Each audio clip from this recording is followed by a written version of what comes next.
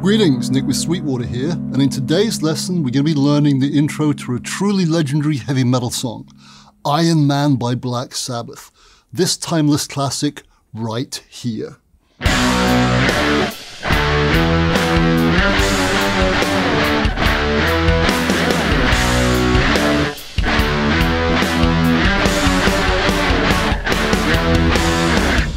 Yes sir, that's British metal at its heaviest and finest. Iron Man appeared on Black Sabbath's groundbreaking second album, Paranoid, which was released in 1970. Now, according to legend, the song got its name after Ozzy Osbourne heard Tony Iommi play the intro riff at a Black Sabbath rehearsal for the very first time. Ozzy immediately said, "Oh, it sounds like a big iron bloke walking around." Sorry, that was a horrible Ozzy impersonation.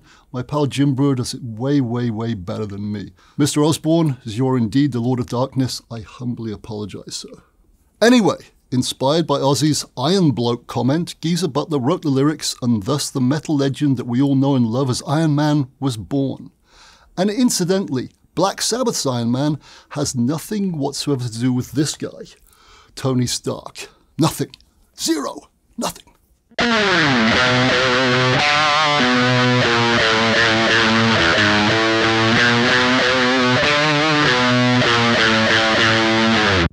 Amusing big iron bloke backstory over, let's learn this classic power chord riff that is instantly recognisable as Iron Man. Not only is it a great riff to have in your arsenal, it will also teach you how to play a staccato chord and also teach you a couple of pretty darn cool chord sliding techniques that will help you on your guitar playing journey too. So, while this lesson is aimed at future guitar heroes of all ages, it might well prove useful to you if you're a little bit further along that road.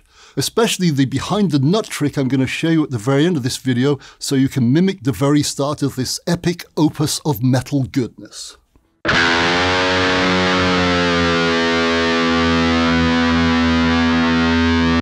First though, let's master the pivotal power chord riff of Iron Man. It's in the key of B minor and is played solely on the low E and A strings using just 2 fingers. And in case you've forgotten, this is what the riff sounds like.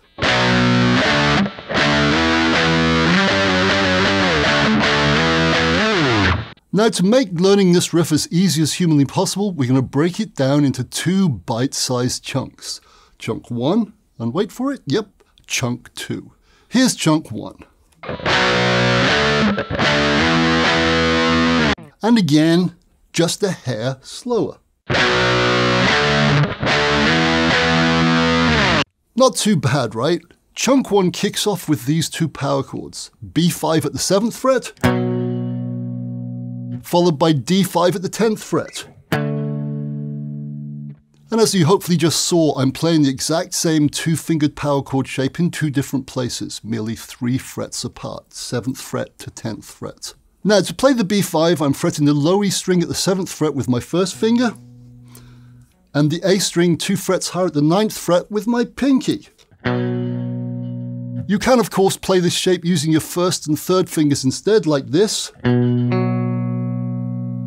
Try both, pick the fingering you prefer, and that's it. Awful pun, not intended, I promise. Anyway, after you pick the B5, to get to the D5, you simply do this. You relax your fretboard fingers, and then you slide your fingers silently up the neck to the D5 power chord shape, which, like I've said, is 3 frets higher on the same 2 strings at the 10th fret. So it's this. Got me? B5, silent slide, then D5. As I've already said, I like to call this efficient movement between these 2 chord shapes a silent slide. And as just mentioned, I do it by merely relaxing my fretboard fingers and then sliding the shape up to the 10th fret from the 7th fret, and then repicking the 2 strings again to sound the D5 chord. So once again, this. Now, please remember this. While you are relaxing your fretboard hand, your fingers are still touching the strings, just not pressing them down on the frets anymore. I want to do this. Not this. That doesn't sound quite right, does it? I don't want to hear the slide, but I also don't want to take my fingers off the strings and make some unwanted noise that way either. Make sense? That's the way to go. Pick, silent slide, pick again. And at no point during that quick demonstration did my fingers leave the strings. Got it? Good, let's move on. Now, when we pick this D5 power chord after we've done our silent slide from the B5, we don't want to let it ring. We want it to be staccato. Now, what does staccato mean, do I hear you ask? Well, it basically means to play the sucker abruptly. And to achieve this, as soon as the chord sounds, we stop it ringing immediately, just like this. It's a short, sharp stab, if you will. We don't want to do this. No, sir, we don't want the D5 chord to ring. We want it, like I said, to be staccato. We want to be abrupt. That's it. Now, to ensure I don't get any unwanted string noise when I stop the D5 from ringing, I do two things at the exact same time, one with each hand. And these two things are as follows. Firstly, I relax my fretboard finger so I'm not holding the chord down anymore.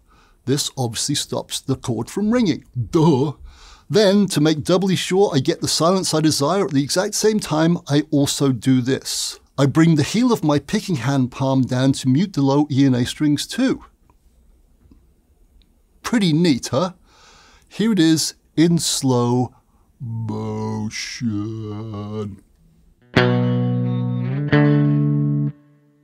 Relax, mute. So, it's a two-handed affair. This synchronized two-handed muting ensures that I stop the chord, stopping it abruptly with no unwanted noise. Yes, my friend, silence is golden when you're playing staccato style. To get used to doing this if you've never done it before, try doing it repeatedly on the same chord, just like this.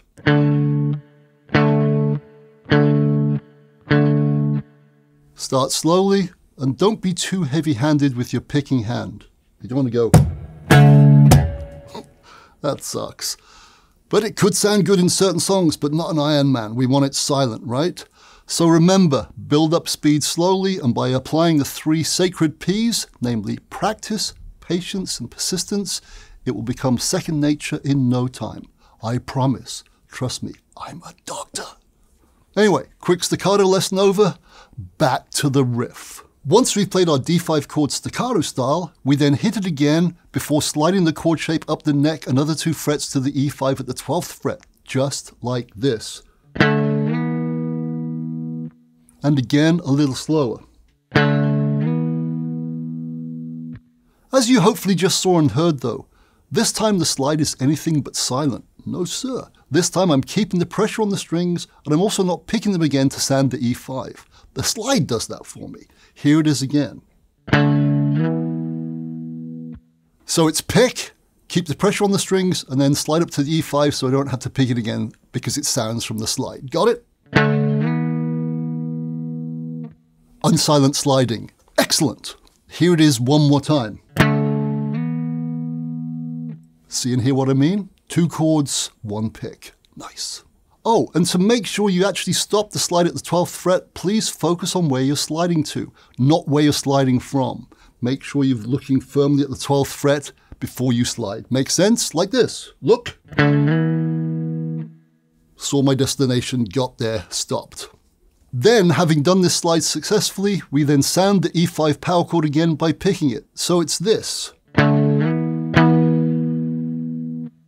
One more time, a little slower. 3 chords, 2 picks. D5, slide up to E5, then pick E5 again. This means so far we've got this.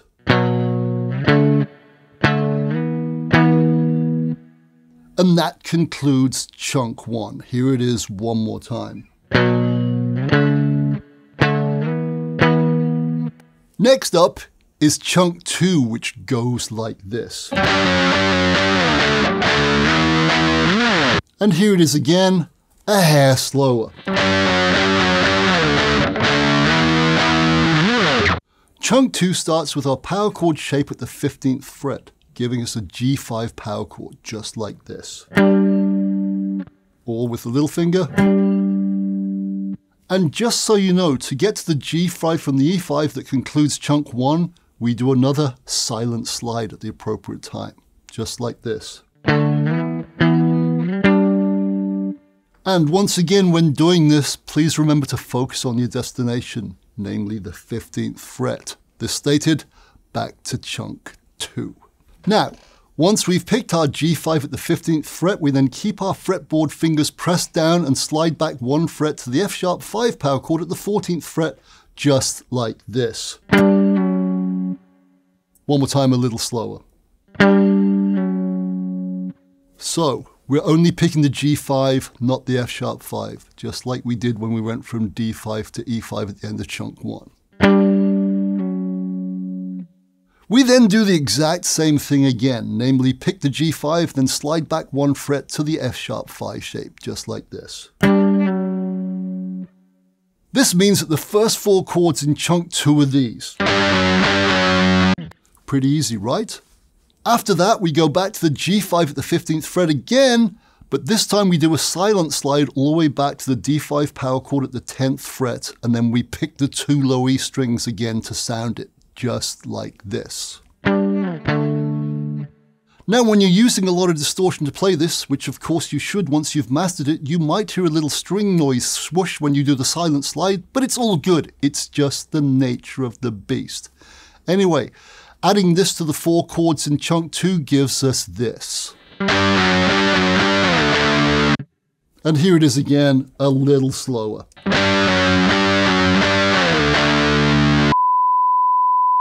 Cool. This means we're literally 3 chords away from finishing this bad boy. And as it just so happens, our final 3 chords are the exact same 3 chords we finished chunk 1 with, namely D5, followed by a slide up to E5 and then hit E5 again, just like this. So, thanks to that wonderful deja vu moment, we've now finished chunk 2, which sounds like this in its entirety. And I think you know what I'm going to say next, namely master chunk 2, and then once you've done that, tag it on to the end of chunk 1, and hey presto, you've nailed the Iron Man intro riff. Hurrah!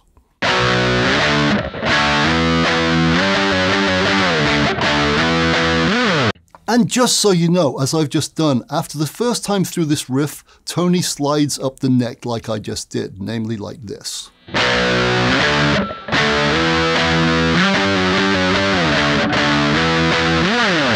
And the second time through, he slides the other way, namely down towards the nut, just like this.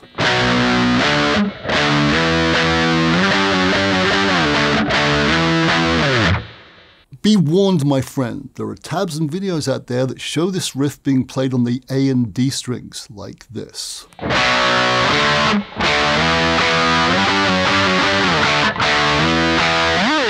While that sounds really good, the way I just showed you, namely the way before that, is the way Mr. Iommi plays it. And while the chords in both versions are exactly the same, Tony's is a darker sounding way. And that's what we want. After all, my friend, it's Black Sabbath, not Light Sabbath. Yep, in my humble opinion, it's Tony's way or the highway.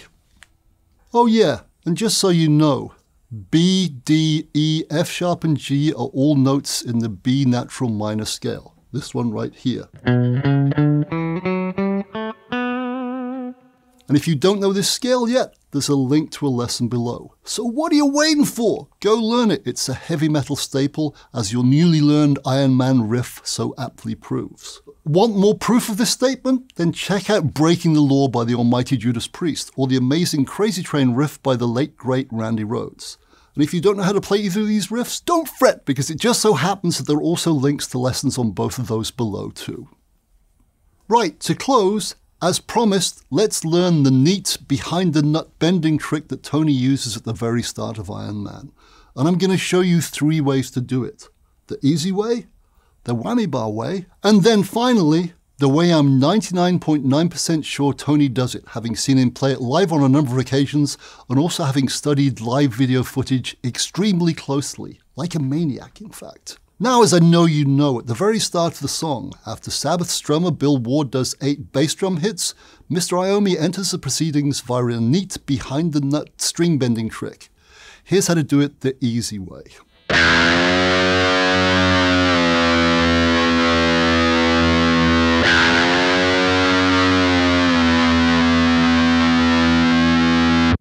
Pretty cool. As you probably saw, all I'm doing is bending the low E string by pressing on the string behind the nut and then slowly releasing the pressure. Tony does this a total of 3 times before the riff you've just learnt comes in. And just so you know, the target note for all of our behind the nut bends is F sharp, this note right here at the 2nd fret on the low E string.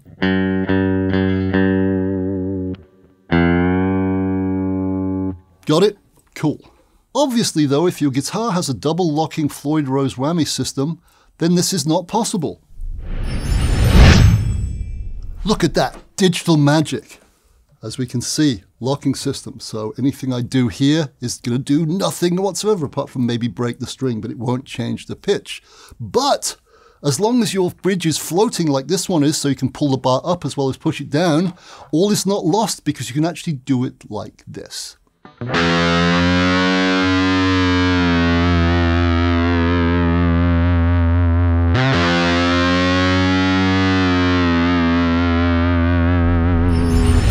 Now, thanks to Digital Magic, I'm back with the Tony Iommi Signature SG in order to show you the way I believe Tony makes this behind the nut bend sound even more ominous. Are you ready?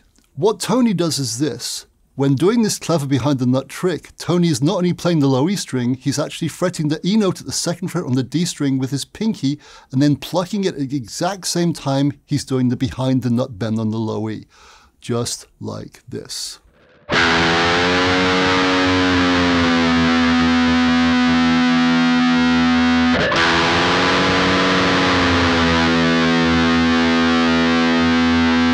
As you've just heard, by doing this clever little trick, the unbent and bent notes rub against each other as you slowly release the behind the nut bend on the low E string, adding an even more unsettling vibe to an already unsettling riff.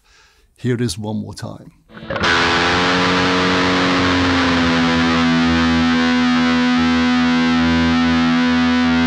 I like it.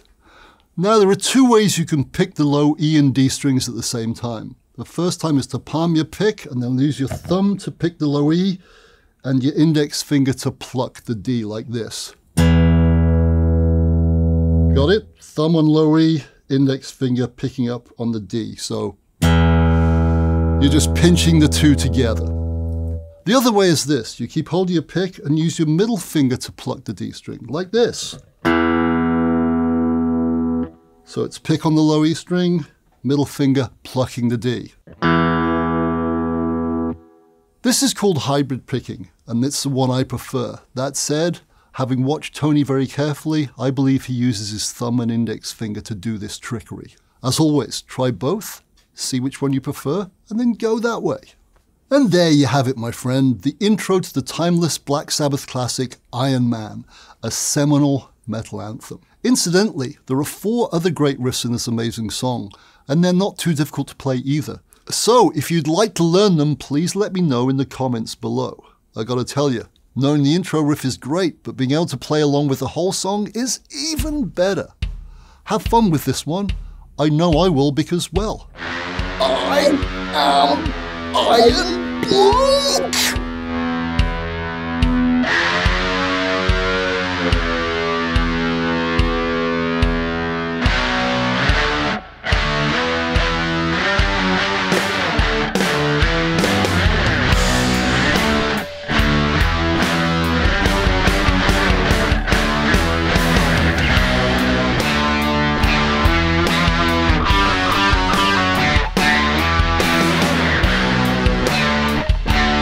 Thank you so very much indeed for watching. Please don't forget to like, comment, nicely please, and subscribe.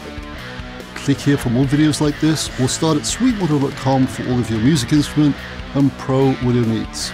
To the pit.